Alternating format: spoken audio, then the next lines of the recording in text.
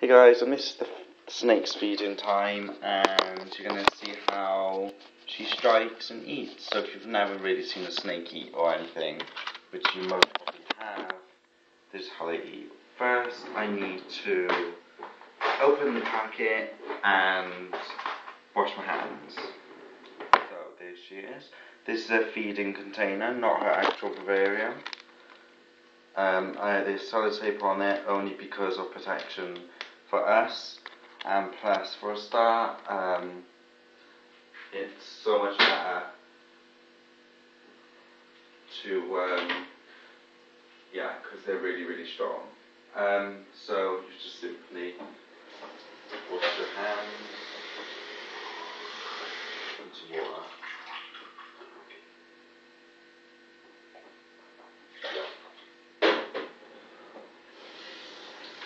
Yeah, I'm kind of cooking as well, so I'm hungry.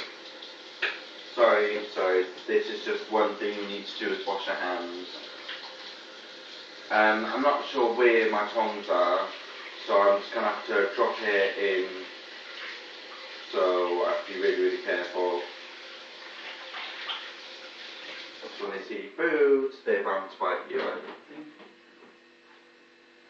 I'm not sure if tongs are here.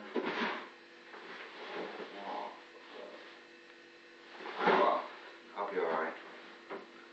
Okay, so that's one thing what most people do is actually use their tongs. If you don't know what tongs are, which most probably everyone knows what tongs are, but just in case you don't, they're just basically things. They basically, press down on them, grab the mouse, put it in, and drop it. Or you can actually just put it in front of the snake. But the thing is, if you do that, then you can easily get bit, I think. She just get a bit, oh my god, what's going on here, sort of thing.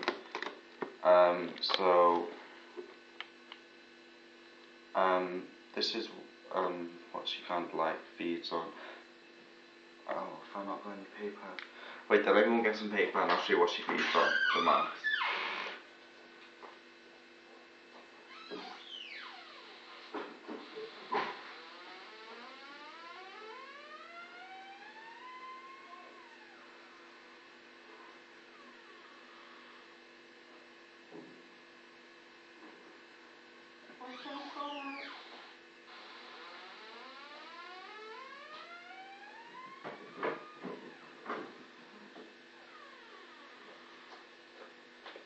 Okay, so I'm going to show you what she feeds on.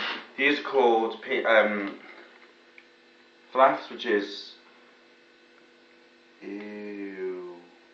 one step up from a pinky. That's a fluff. Pretty close, right?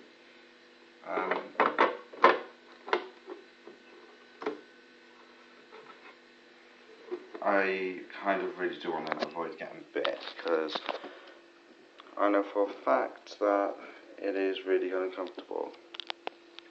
So, it's a feeding tub. So big she is.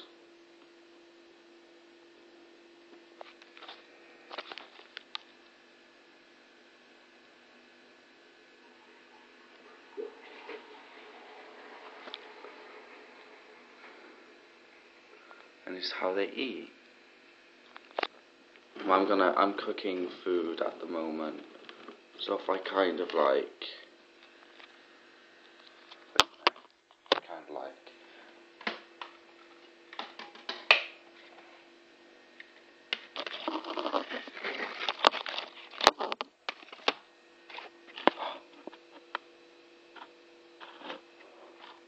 it's bleeding.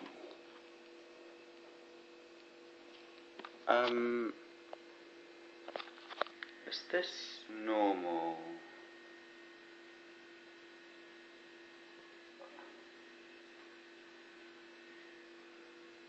Does anyone know why exactly the mouth is actually bleeding?